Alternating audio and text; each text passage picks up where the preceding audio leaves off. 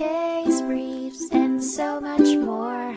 LSData's got what you're looking for.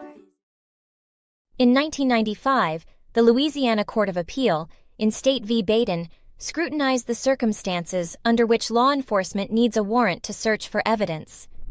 The case originated when Edward Badon, having committed an atrocious act, was accused of brutally murdering his grandmother, Gallia McGee, with a hammer and knife because she denied him access to her car. In an audacious attempt to obscure the heinous crime, Badon, bloody and cut from the act, faked a break-in at his grandmother's home. Sophisticated police officers saw through his lies, his plot unraveled, and after a series of inconsistent statements, Badon confessed to the murder. During the scene investigation, the police found critical pieces of evidence, including the murder weapons, as well as a curious machete, and multiple blood patterns that starkly contradicted Badon's original account of a masked intruder.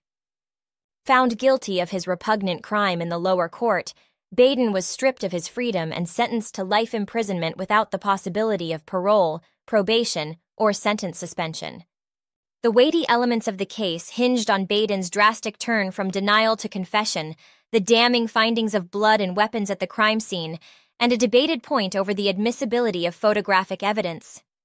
During the original trial, the court had combated objections concerning the validity of physical evidence and Badon's confession.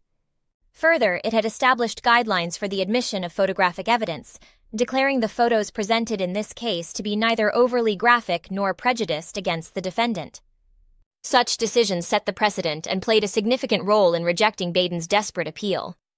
Upholding the dictates of justice, the innate truth of the terrible act could not be undone or overlooked. Following a thorough examination of the case's key contentions, the appellate court stood firm in its ruling and confirmed the life sentence for Edward Badon. Case briefs, and so much more. LSData's got what you're looking for. Visit lsd.law, elevate your mind. Leave the stress of class